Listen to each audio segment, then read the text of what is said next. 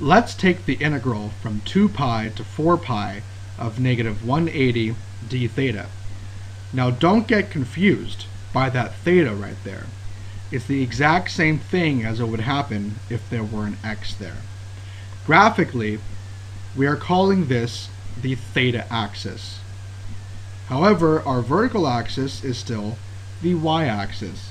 So if we were to graph y equals negative 180, we're looking at y equals negative 180 along the y-axis.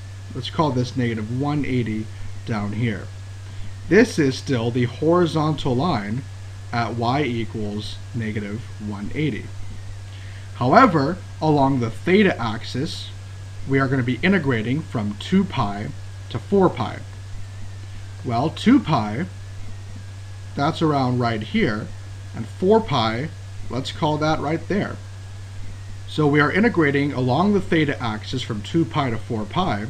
We can take a look at our area that we are creating here. We're looking at the area between the curve y equals negative 180 and the theta axis.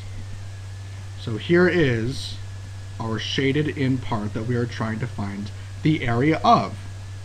Well, we know how to find the area of a rectangle. The area of a rectangle is the base, which here is 4 pi minus 2 pi. That's a difference of 2 pi. And our height, which here is negative 180. Now, keep in mind that if our curve is below the x-axis, or the theta axis in this case, then we are looking at a negative function value. This is negative 180 down here. And if we were to look at the area of these rectangles that make up this area, we have a positive length, 2 pi to 4 pi, and we have a negative length, negative 180. Positive times a negative is a negative. And indeed, the area of this rectangle right here is negative because it's below the theta axis. So, the area here is 2 pi times negative 180 is negative 360 pi. And that is the integral.